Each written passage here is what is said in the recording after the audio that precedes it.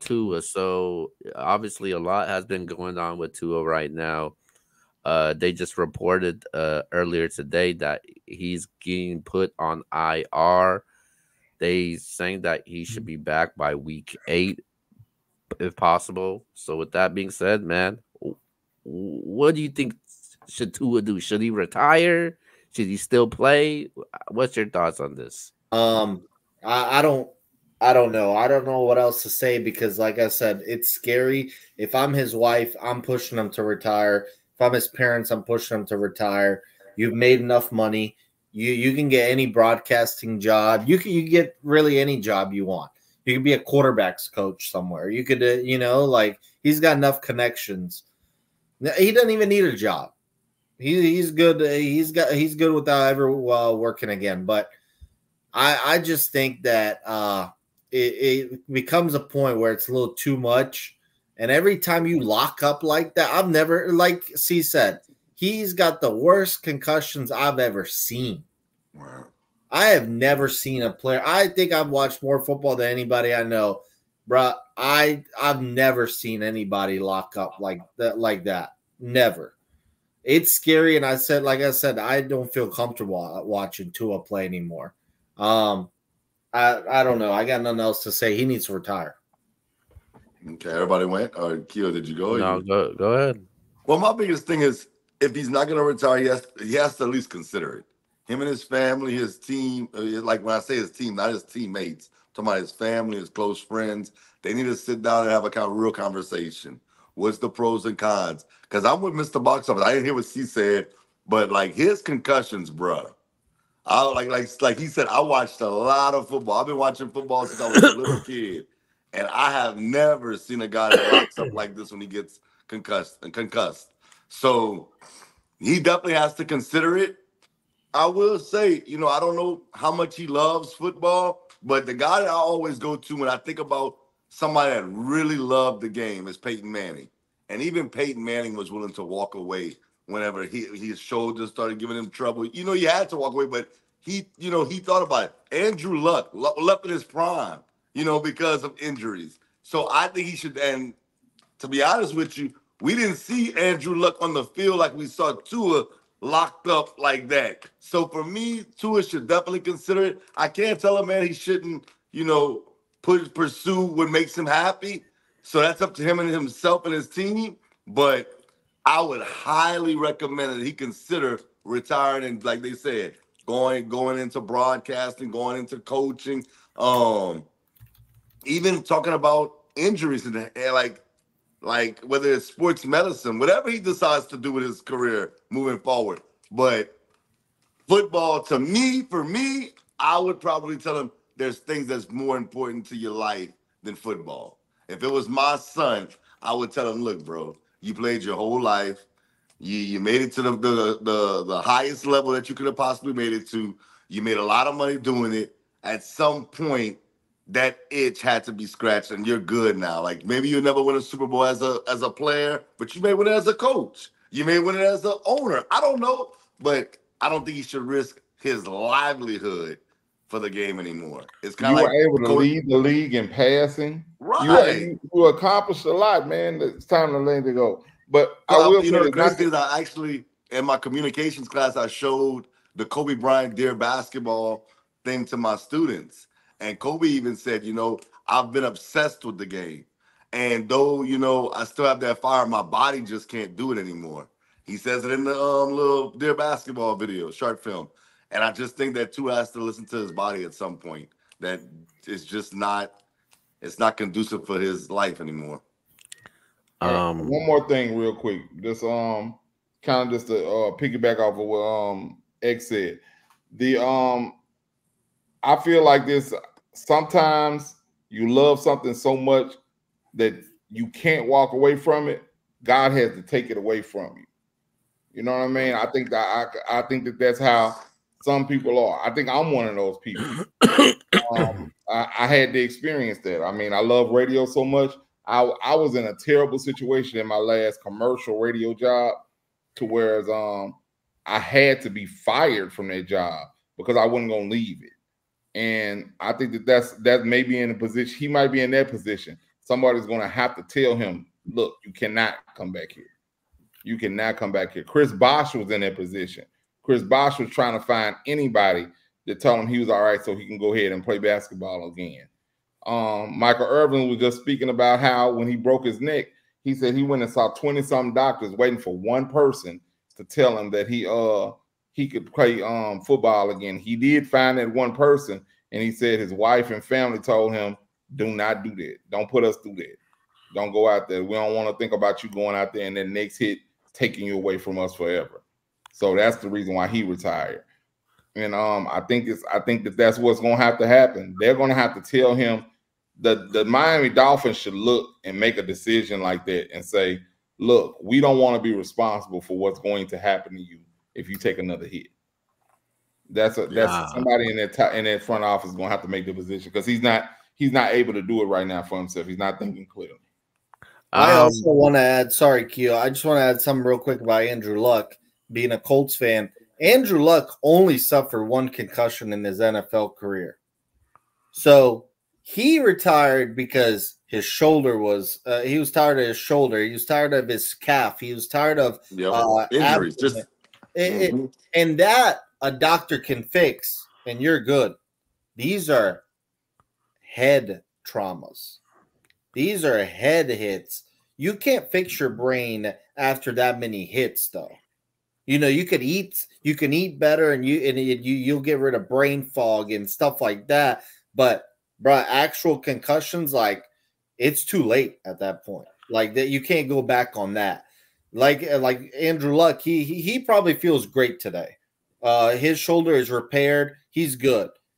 Mentally, he's at a better place than Tua will ever be. And Tua needs to realize that this is not a shoulder. This is not a calf. This is not an ACL, Achilles. All that can be fixed. Bro, this is your head. And if Andrew Luck hung it up after only one concussion, Tua needs to realize, bro, I'm out of here. Have any of y'all ever experienced a concussion? No, but I heard it's brutal. I know for sure I had a concussion. It wasn't diagnosed, but I had a concussion. I got one day at practice, and thank God it was one play before practice was over because I went through, made the hit, I got up, and I couldn't see. Everything was blurry, and I have no idea how I made it back to the huddle or was able to run the next play, but I did it, and then they called out practice. Man, I was sick. I was dizzy, everything. Like, I felt like I was going to throw up everything. Now, I know that was a concussion. You probably wanted to avoid sun for a few days. Yeah, but I couldn't do it. I was in high school. And you know what my coach told me? You just got your bell rung. You'll be all right. Yeah. You'll be all right. Back in the day, that's back in the day. Absolutely. Yeah. Yes, go sit down. Go sit down. Go sit down before you get in the shower. Just sit down, chill out for a second. He goes some water. Calm down. You know what I mean? And that was my diagnosis. I got my bell rung. And I mean, this now what we know about concussions, though, I'm happy that we know so much about those concussions. Now that kids won't go through that, because I was a 16-year-old kid, 17-year-old kid, and I had somebody tell me I got my bell rung to sit down and drink some water. Nah, man, that's something that takes people out. Like you said, Andrew Luck had one, and he decided it was enough for him. Okay. Well, my view with this is different compared to all three of you. I'm not saying he should retire. I'm not saying he shouldn't retire.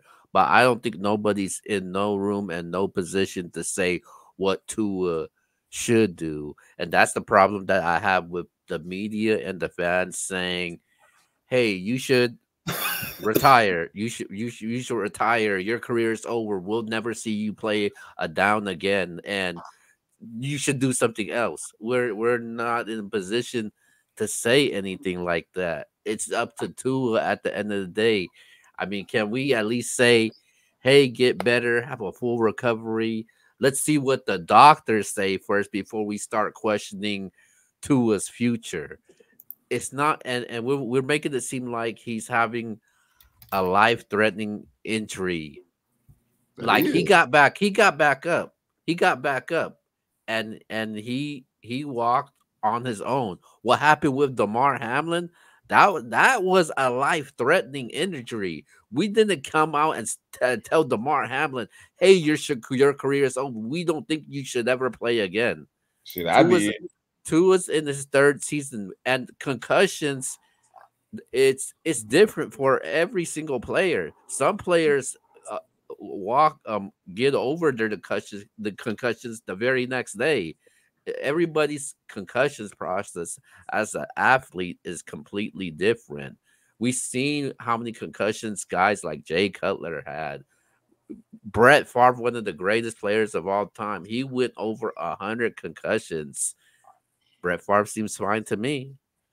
And at the end of, to me, and for me, at the end of the day, it's up to Tua if he wants to step away from it. If he gets cleared, he gets cleared. If they want to put him on IR, they want to put him in IR. If he says he has no plans of retiring, then let Tua do what he wants to do. I don't think we should question and let somebody walk away from their dream and what they love to do. I'm never gonna tell somebody to stop doing what they should do. Like my best advice for anybody out there, if I know you, if I don't know you, is do what makes you happy. If that's what makes Tua happy, even though we may disagree with it, then we just gotta let it be at the end of the day. And from what we see right now, Tua is going to play this season. He's going to play by week 8. I just think Tua needs to make better, wiser decisions on that football field because he should have took the knee and he didn't take the knee.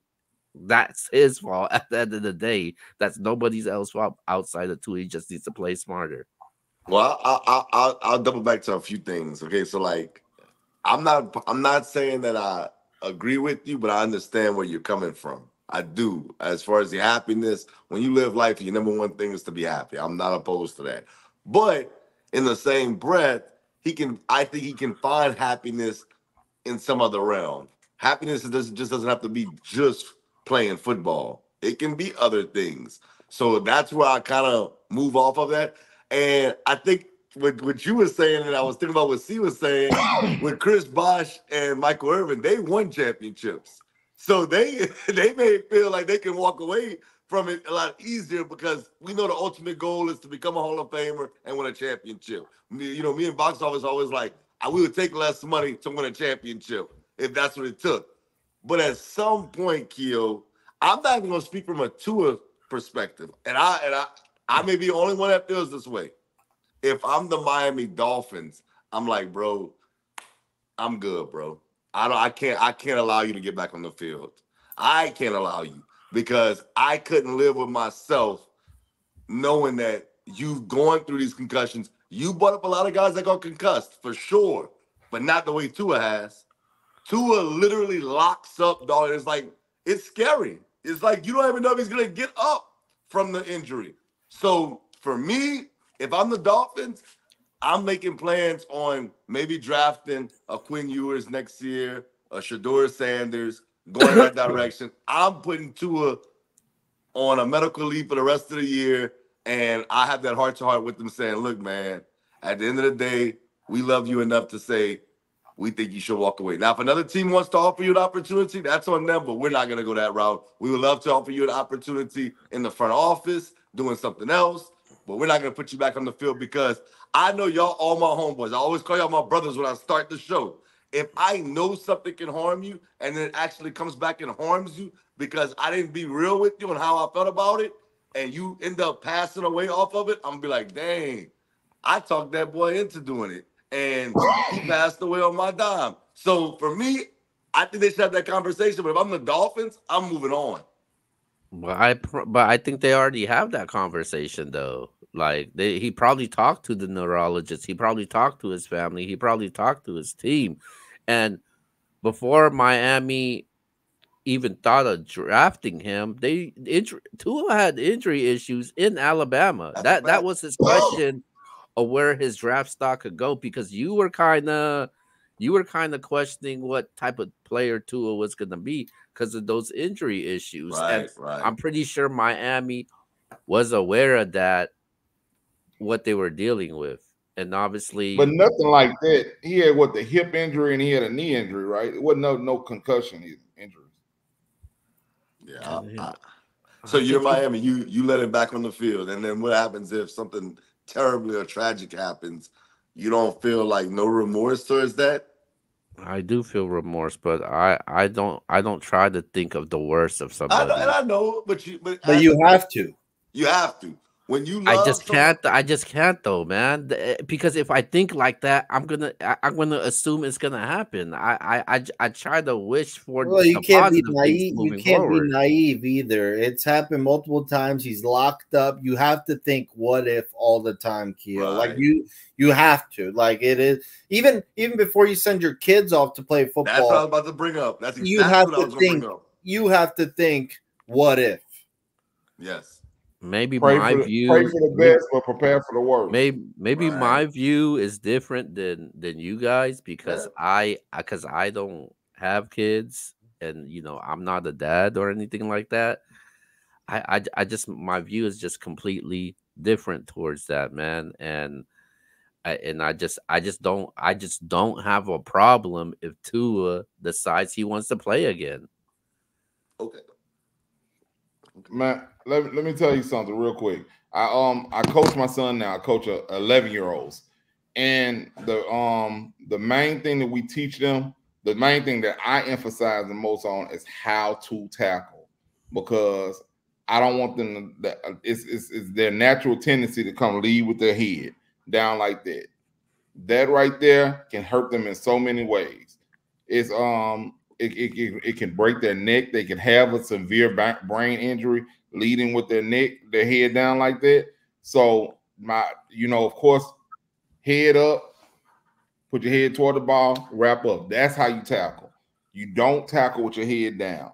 And you see so many people lead with the crown of their head, and that's why it's a penalty in the NFL. It's not just even so much that it's going to hurt the receiver or whoever. It can hurt either one of y'all. That's why it's a penalty.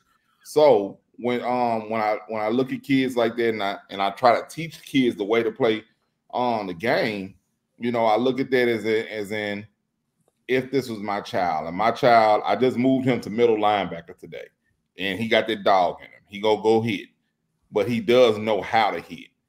He knows how to hit. I've taught him how to hit.